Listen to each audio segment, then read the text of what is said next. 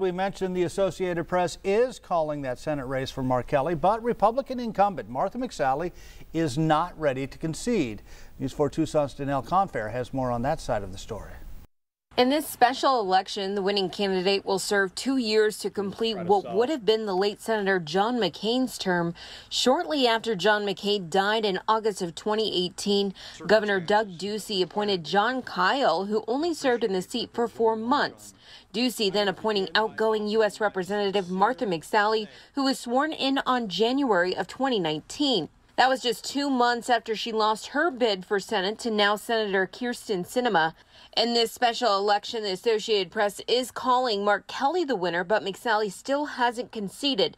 In a statement from McSally's campaign, they say hundreds of thousands of votes have still not been counted.